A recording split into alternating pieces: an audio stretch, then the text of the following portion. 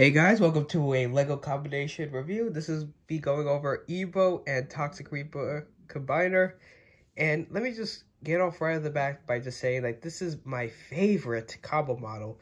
And let me get to that in a bit. So I just want to point out by saying, like I said, this is my favorite combo model. The trans bright yellow, the lime green mixed with black gunmetal and yellow, even the trans bright green pieces right here. Actually, wait. Yeah, I guess so. Yeah, it's like a dark trans bright green right here. And let's get off to the pros right away. So the pros. Let's do a 360-degree spin. This is just amazing. I really like they utilized like almost all of Toxic Reaper pieces. They only left out 2 pieces. And of course, with Evo, they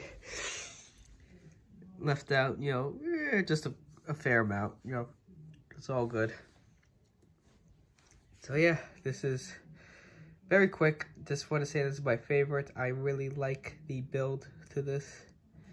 I liked how they utilized a lot of the pieces that they could work with.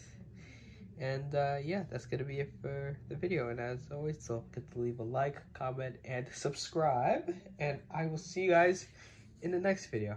Peace out.